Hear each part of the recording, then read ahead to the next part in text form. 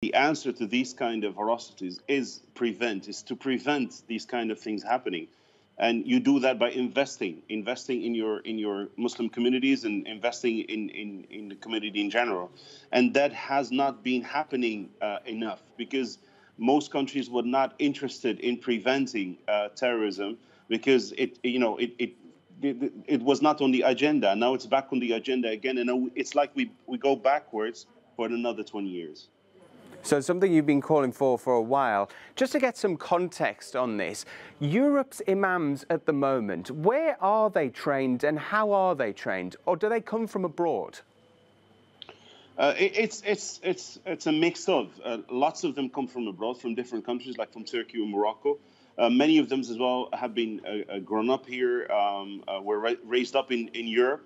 So it's quite a mix. I think the majority is come from abroad, or mainly older generations. And how do you define sort of European ideals? Because it looks like what some critics are saying, the EU is trying to moderate Islam into these European ideals. How does that work? You know, when you say this, it is like saying to something that has come new to your society that you don't understand or that misunderstands you.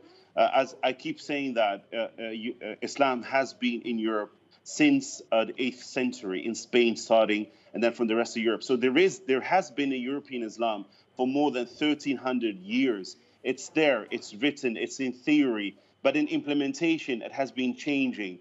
And therefore, because of the change of the EU and the countries, we have to invest in those changes and bring these parties together. Reality is that, you know, politics has been a big influence on these kind of statements. You can't only have a statement today because something happens in France and then you forget it for another 5 years. We have been seeing Islamophobia. We have been seeing all kind of provocations. We have been seeing all kind of right extreme sounds in society that do the opposite of trying to bring people together, and that needs an enormous investment. And now we hear Mr. Mitchell saying that Mr. Michel saying that there should be some EU kind of institute. We said that for more than 20 years ago. I don't see that happening very soon, because as soon as we come into implementation, into practice, we'll be confronted with a lot of restrictions on level of politics, on level of political colors,